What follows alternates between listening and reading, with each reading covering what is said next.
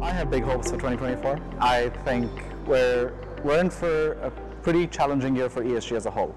I think where we've got to in 2023 has been regulations are coming into place. They've sort of set expectations at a very high and a very broad level. What we do not have yet is the how-to, the implementation pieces. And I think what we can expect to see in 2024 is two things. One is from a reg perspective, more engagement from the regulators and policymakers as to how to actually become more granular and more specific with this, but also from the private sector especially, a lot of feedback as to why these regulations are or are not working for many of them. What sort of subjects are we focusing on? I think climate change has been done, and most people are relatively comfortable with what they're doing on climate change. I think where the real pressure points will be and where the emphasis would likely be required is on understanding the social issues and the biodiversity issues.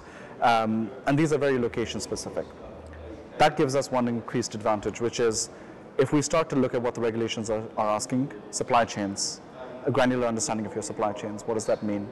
If you start to look at what is your impact globally, you get a good understanding of it. And moving into a more location-based conversation can actually be really fruitful for those discussions.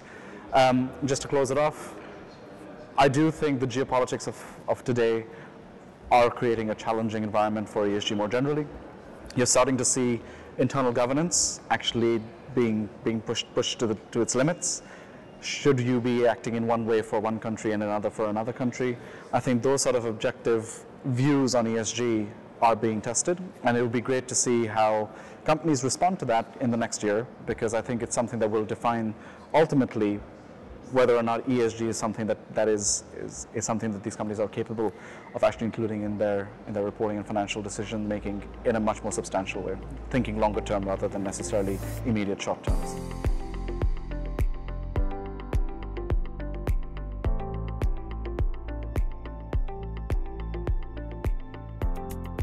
So one disclaimer first, I am the advisor to the TNFD, okay. But I promise you my opinion on this is not going to be a biased one.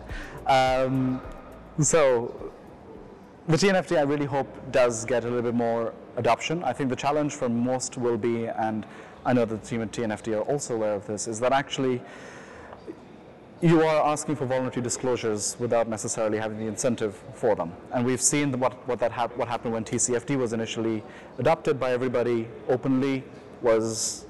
There's a series of litigation that followed, a series of challenge, and for those who tried to do good, it wasn't a reward system. It was a stick rather than carrot approach. Where I think we need to get to is a point of actually challenging the framework of TNFD to say, does this work for corporate reporting purposes?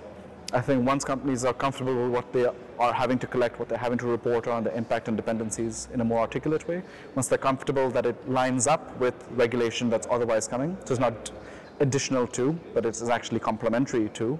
And we've seen this through the IFRS and the ESRS now already, that they are starting to align with the TNFD.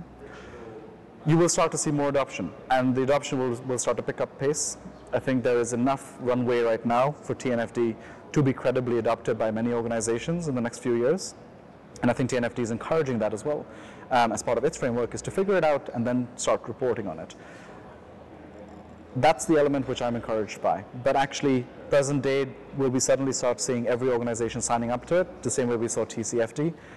I think from lessons learned in the past, it may be a quieter approach rather than a loud approach to aligning with requirements of TNFD. Let's start with a comparative view. I think the reality is what we have seen very vocally represented and presented in the US, the red state, blue state, this polarization conversation, is already finding its way into Europe. It's maybe not as obviously red state, blue state, because these are certain countries within the union that are having these discussions. We've already seen, and I say the union, I'm also going to add UK into this conversation, because let's start with the UK. You saw the U-turn take place on its own green commitments and policies. You're starting to see a pushback in France. You're starting to see a pushback in other jurisdictions across the continent. Now, does this mean that we're going to see less ESG? I think that's probably the more fundamental question. And the reason I say that is just because you're hearing pushback against ESG does not mean that ESG stops happening. In fact, what it probably means is that ESG is happening quieter, somewhere in the shadows, but I can assure you most organizations are saying it still needs to happen. and need, not want. I think that's the important part. This is driven by a few things. From the private sector's perspective, you are looking at long-term sustainability of your business. You're also looking at short-term returns. The combination of the two means you need to have more robust supply chains. You need to have more of your risks under control and managed. And you need to understand what the impacts of or what the dependencies rather of your business are on the environment in which you operate. On all of those fronts, leaving this because there's backlash, I think would be a risk to most businesses and the one that they already appreciate.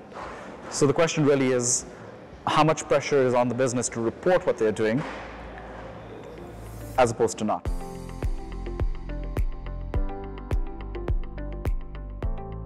I think I'm going to start with something that was said on the panel, which was, don't publish a 250-page report. I think the risk we always face, and as a lawyer, I'm equally guilty of this because we caveat everything, we try to explain a lot of things, and what that typically does is we make one point and then have 5 pages of notes about why that point is the way it is. If you are going to add context, and I think you should, the context needs to be relevant, and the context does not need to operate as a disclaimer. So the context is justifying a decision, is not disclaiming why you've not done something else. I think the difference is very important.